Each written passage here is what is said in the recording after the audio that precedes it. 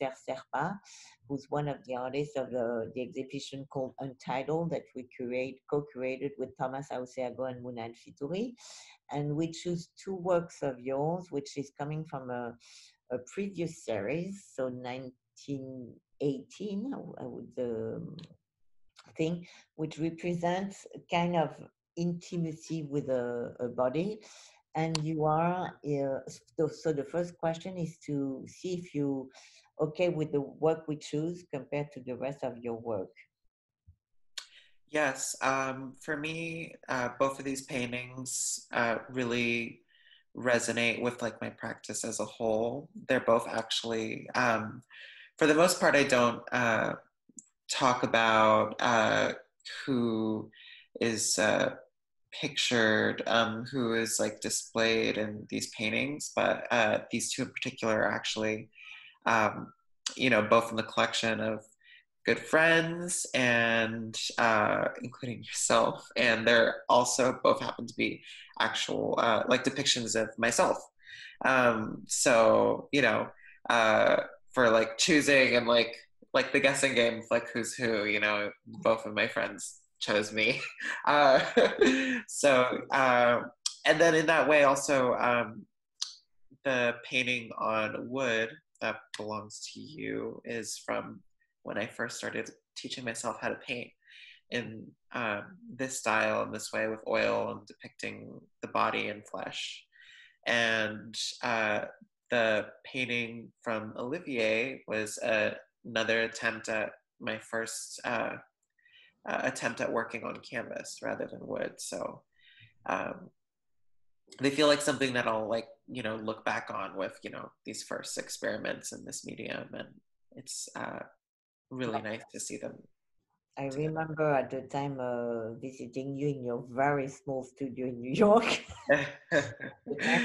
But it's so you placed in a room that we call the sex room, where there's a lot of masculine position in a way, because they are the most represented thing or spoke things since the past in the recent time. Depends on which country time you speaking. So we included in the show some older African works and works from a Palestinian culture before Christ. So just to argue that the subject is something which goes with time. It's not just now, but you are more feminine, so to speak, compared to Yes. compared to some other position, and maybe you're also someone who decide to be more feminine or to become a woman. So it's very different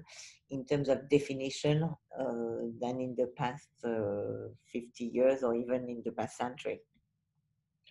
Yes, when I think about this like contextualization, I feel like I fit right in, because at the end of the day, these are just these like ruminations on um, not as much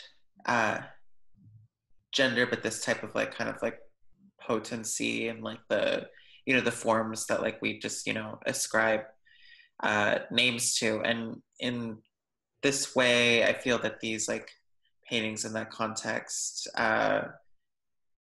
fit very well, because they're also like something that in the same way, maybe at the time these other figures were like depictions of like very specific people, moments, and things that have been kind of like lost to time, like who these were made in the image of, for. And in a lot of ways I like to think about these markers that I'm putting forth and presenting on this this kind of flat plane as these little testaments to these interactions in between people, and with people and themselves, with people and other people.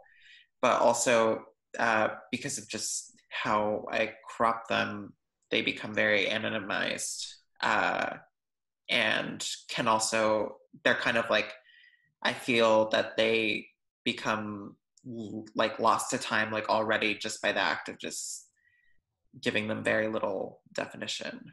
Um, Sure. There's also something very beautiful, a kind of erotism, which doesn't lock sexuality with just the sexual part of the body, but everything can yes, become sexual. So it yeah. goes beyond masculine, feminine. That's the part I think which is also beautiful. I like to think about this. Well, when I was younger, and in a science class, some kids were just like kind of like talking about, uh, etc. We were learning about like sex for the first time, and I remember this just like a kid in my class was said, "Oh, I read this article about how actually, any part of your body can be a sexual, like, can be activated like sexually. Like some people can just arrive at a point from, just interplay with like their hands, with their like elbow, with their shoulder. And, it could start, at any point. You could even like kind of train yourself to do that.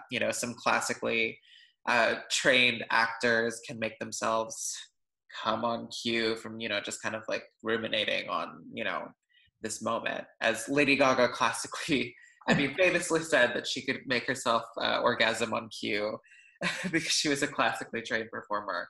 But yeah, in terms of like thinking about uh, just like any part of your body being able to be activated in this way, when I look at the paintings as well, because they're usually just little chunks of just like this actually, and like as in the two paintings there, yeah, I feel, um, I'm still that like child in the science class, kind of just like ruminating on that, just like, oh, like very interesting. I could kind of escape sex as just like being, one part of your body.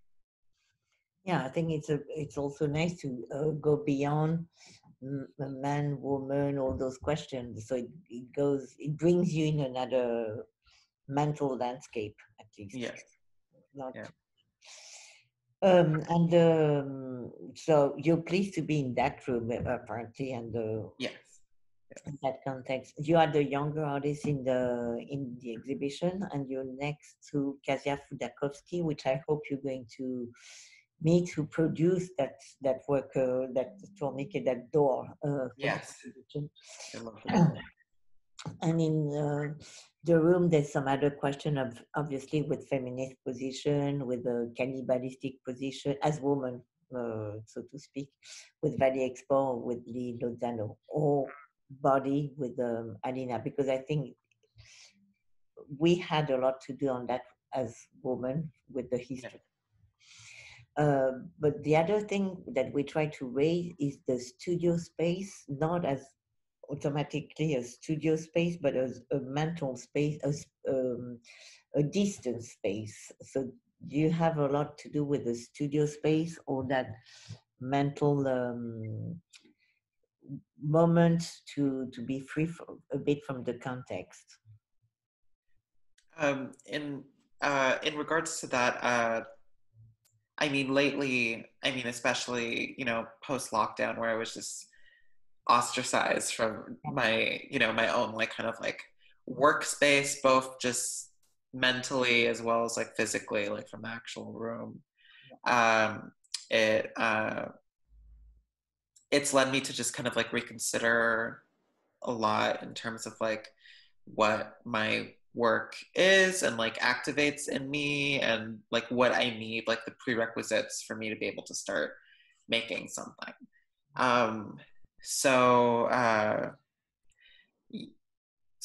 in that way, then these are also just going to be in their placement and what they are. They're also going to be, testaments to, a different way of like thinking about work that I'm probably not going to have like back again. I think things are much more um, in in transit for me now, um, and yeah, you know, uh, yeah. Right now, I'm gonna write a screenplay for a horror movie, and it feels like something that I could, just do in my yard, and it feels kind of like safer in my head right now. But yeah, Because you have a space that you share and that you also run as an exhibition space. yes, yes. Um, but yeah, also just everywhere you go, you just try to carve out some space for yourself. And Mm, I used to have a very tiny room and yeah. a tiny like a corner in somebody else's studio, Mm. um, to now where I have my nice basement, but now I'm just gonna get something with a little bit more light. Um, but yes, I'm very comfortable with like that placement and that like contextualization for it. Just feels from like another era. So at the moment, you're more into making a scenario than what so-called artwork. I mean, with you, the frontier is always open in a way. So Yeah, I want to. Right now, I'm just like I want to write like a large text again, more like this the book that I put out 2 years ago with Koenig, and uh, just also probably just to vent out the feelings of the moment, and you know because it's been quite a strong period for all of us. The spirit of the moment. I mean, post lockdown, both post crisis, post all that. You mean? yes, yeah, to weed that out, yeah, but yeah, very excited.